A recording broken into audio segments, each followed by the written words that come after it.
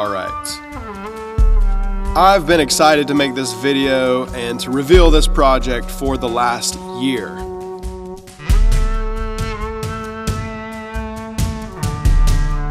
And I really wanted to show what it was, but I couldn't because it was kind of under the radar.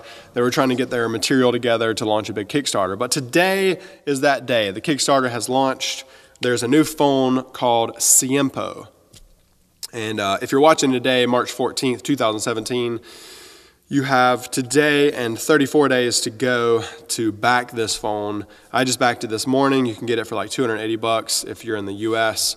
But this phone it's like a new phone for distraction-free living, so to speak.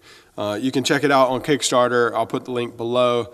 But essentially, it's smart technology reimagined for a less distracted life. And about a year ago, Matthew Smith, aka Whale, from Greenville, South Carolina, reached out to me and invited me to join him in a workshop with Andreas and Jorge, the two founders of this phone. And my job after the workshop was to come up with a new concept for this operating system for, just a very focused user interface and just try to be different than what is out there. And so I spent the next 2 or 3 weeks coming up with some information architecture, some IA design, and some interaction models, and some UI, and some animation. So anyway, I just wanted to share some of that. Now that the cat is finally out of the bag, I want to show you what it was, because I've been wanting to show this thing off. So we started off with during the workshop, we started off with this idea of the single field input.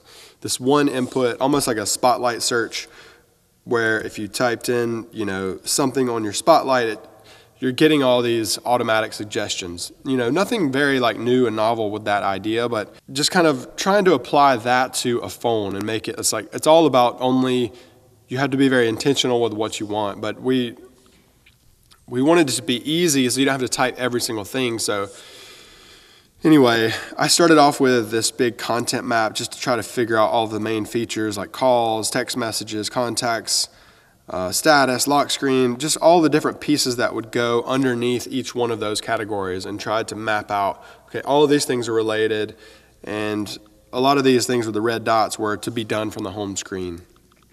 So we wanted there to be a way where we could do all of these actions from the home screen, similar to, another existing phones, but in a way that just felt like you have to be intentional with it. You weren't going to get, there's not going to be Facebook or Twitter to get lost, and not even these red pulsing notifications. So one of the first things I did was design like a new keyboard.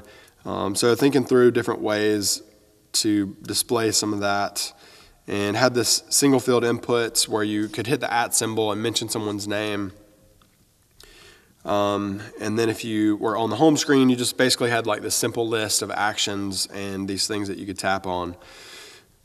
And then where the kind of single field input came from, I had this idea where you could, there would really just be one view, and the view would kind of change as you entered stuff into the input field. So similar to Pinterest, if I wanted to type in shoes and hit return, there's a little pill with shoes. And now I can type in Nike, and so there's 2 different little pills, and everything below that is ideally going to be Nike shoes. So that was kind of the idea, that we would turn that model into the phone interaction model. So if I tap the text button, I would get all these recent contacts, and if I tap the contact's name, then I could either choose their home number or their mobile number, depending on what I had saved. And then I could add more contacts for a group text. If you entered in a number, you could get the option to text that number, call that number, or save that number as a contact. So just thinking through all the different actions that could be associated with certain pieces of information entered into the field. Let's see, there's another one where, say that I'm entering in some words. I might want to text that information, or I might want to pick someone's name, or I might want to add a note about someone. So lots of different interaction models for the action that you were, trying to go for. If you were trying to write a note, send a text, make a call, enter a contact. And then from there we went into some of the UI. And I did lots of exploration with black and white. We were thinking about doing e-ink displays, but that ended up being like the refresh rate on some of those hardware devices is not very fast, so it wouldn't feel like a very fast phone. So we thought, well, maybe we could be inspired by the e-ink and, you know, use more of like a muted color palette. And so I brought in some old school texture, kind of like a 1%, 2% noise on some of these backgrounds, and kind of designed these custom icons. Came up with a light mode here where you're, you know, really similar to the wireframes, and then decided, you know, it might be cool to show a dark mode. Maybe you could change keyboards here at the bottom. Just some different concepts. So I designed these darker screens and decided to use these for the initial animations.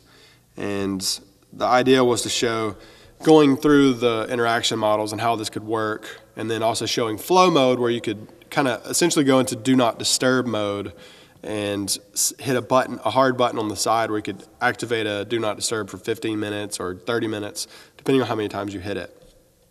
And so I'll show you some of those. So this is, I built these in Adobe Flash, or Adobe Animate rather, and exported these as MOVs.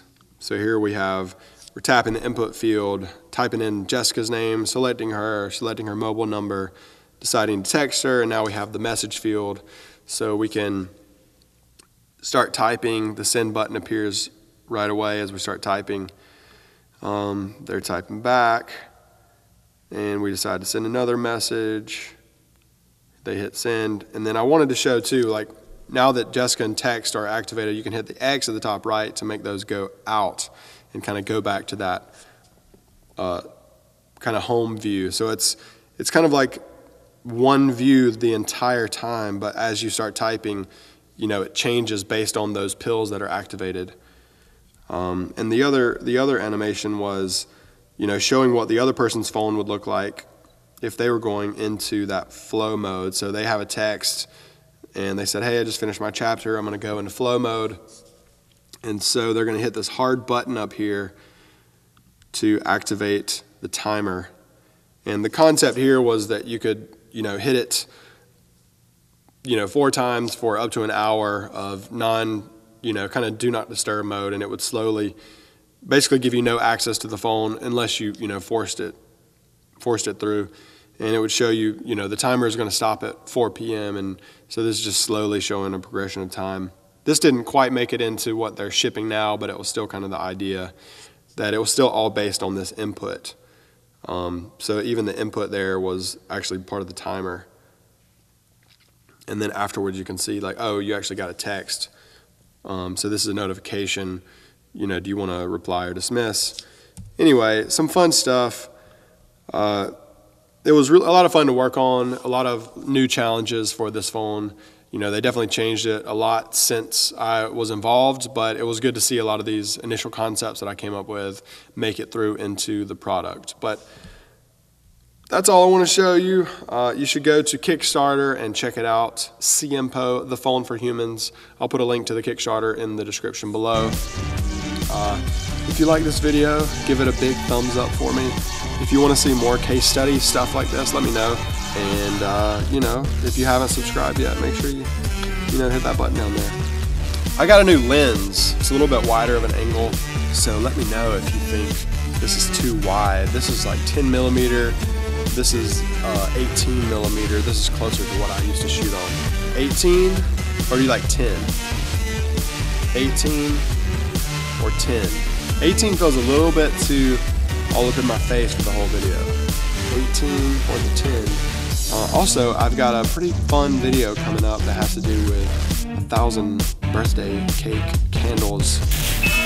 You're going to want to make sure you hit subscribe so you can see that video coming up in a few days.